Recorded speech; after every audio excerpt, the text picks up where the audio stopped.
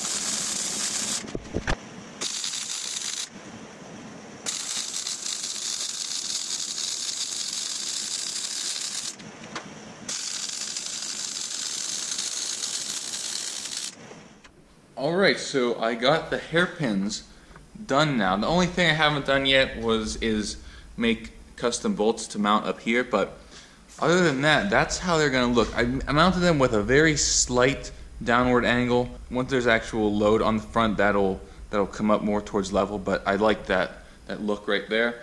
And I went for it to kind of, the two beams to kind of taper back a little bit, and then they come together right here, and I think these original tie rod ends look really nice there. It gives it a much more vintage look, which is what I was really going for. So, and then in order to get them to slant back into the frame like that, I just heated and bent the bat wings right there so that those can go towards the frame instead of just coming straight back out to nothing. And I was planning to mount the friction shocks here to this bolt right there once I make a custom bolt to mount that to. So this side looks pretty good. This side though is a little bit off. You can see that that's in front of that bolt there, so I'll have to figure out something for that. But anyways, those are the hairpins. That's pretty much all I have to talk about in this video though. That really is a big step though, because now the front end is nice and solid, which is what I like. So the next video will be on the engine. I have an engine acquired that I'm hoping to be able to put in this. I'm not going to tell you what it is quite yet though, so you'll have to wait and see. But if you follow me on Instagram at Macro Machines, you can see sneak peeks of stuff before they come out, including that engine. So be sure to do that. And that's all I have for you for this video, so thanks for watching, and I'll see you next time.